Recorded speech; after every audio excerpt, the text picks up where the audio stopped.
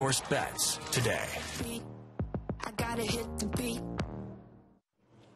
Another upsetter here on the program. Race 7 to cap off that early pick for kickoff. The late State of Play refused to give in. He went some tough trips not all that long ago for Amanda Fine and company, but back to his winning ways tonight with Fillion and Harry Poulton. 81,000 in the late pick 5. There's like $59 in live money left. It's crazy, yeah. Good luck to that person. Yeah, that's right. So good luck if you are well done first to get this far, and good luck the rest of the way. We'll see what happens over the next 3, but again, not a lot of live money remains. As we go to our final pick 3 of the night, race 8 kicking that off with a group of trotters.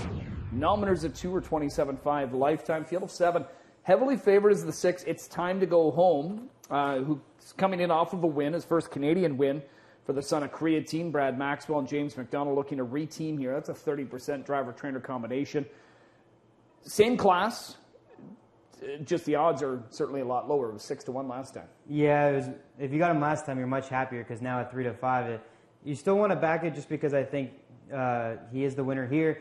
First time James McDonald goes on and wins, so obviously back on the same level, and the connection, as you mentioned, 30%. It's hard to look anywhere elsewhere. You try to find value underneath, but definitely wish I had him last time at 6.5-1 instead of this 3-5 number we're getting now. I'm going to try and beat him. Okay, yeah. I mean, I've got him second. I'm going to go Storm Trotter. I am in this spot. Mike Probosi going that direction as well. We see a couple other 3s scattered in there.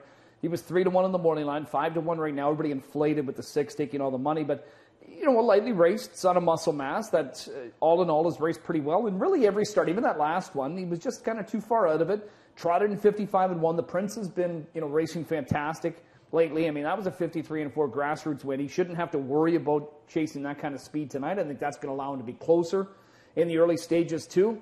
I think Fillion can come right back here on the program and win. Well, I tell you what, there's no hotter driver right now. You said 3 wins last night and a couple tonight as well. So Fillion definitely knows how to get him home right now. And you're right, you know, 2 back 1 and moved up. So 25% winner in his lifetime. He might definitely fit well here and get the same trip as before, the number 3 hole. So there's no post position issues. Definitely a true contender against the favorite. I didn't use the 5 Valley Hanover. A couple others have put that one in there. You've got him rated in the exact. What do you like about him?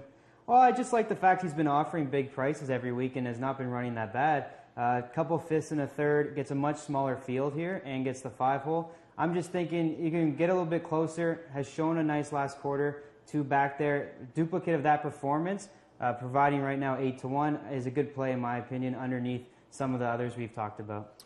I see Robert Reed's got Meadowview Lily in for 2nd. I've got her 3rd.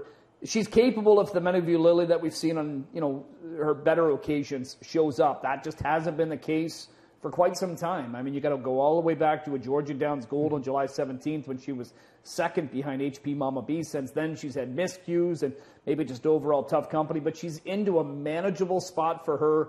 I think the biggest thing that she's got to do is just mind her manners. Stay flat, right? Yeah, I mean, couple breaks for sure. 3 in his last 4. So, you know, it's one of the ones where she can definitely pull off and win if Bob McClure can keep her flat. It's just too risky in my opinion, although offering 12-1. So if you like value, there's definitely value in Meadowville Lily. As mentioned, everybody inflated at this point because 2-5 overwhelming on the 6. It's Time to Go Home, looking for that repeat performance as the 8th race trotters head out to the track.